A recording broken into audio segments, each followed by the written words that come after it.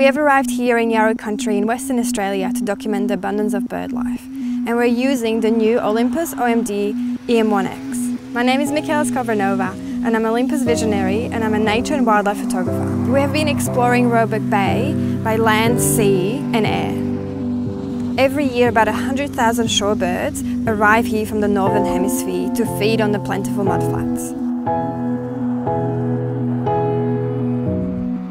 The combination of the camera and the 12 to 100mm lens gives me a combined of 7.5 stops of stabilization, which means I can get beautiful steady shots from 1,000 feet. Once we came back to land, we went to explore the mangroves, which has individual little birds hiding through it. We connected with a local guide to be able to access these incredible sights around the coast.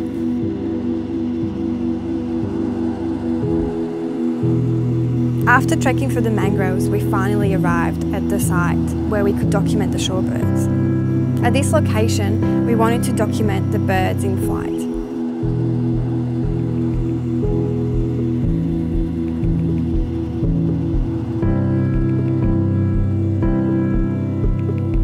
Utilising the custom autofocus tracking sensitivity, I was able to adjust the camera to be able to capture the flocks of birds flying in all different directions.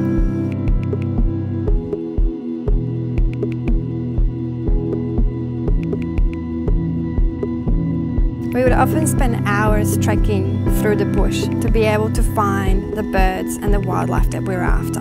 So it was imperative for me to have a system that I can travel with, that's light, versatile, and can shoot stills and video. Thanks to the ergonomics of the camera, I was able to switch between portrait and landscapes really quickly.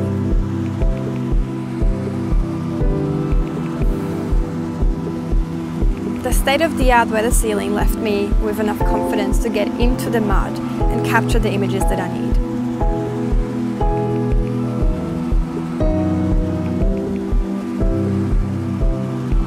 Once we documented the shorebirds, we decided to explore the region further.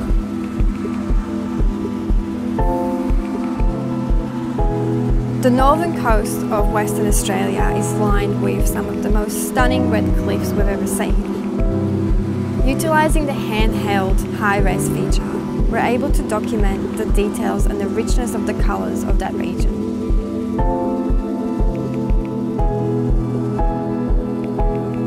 When documenting wildlife, we have to work around the times that they are active, which was often dawn and dusk.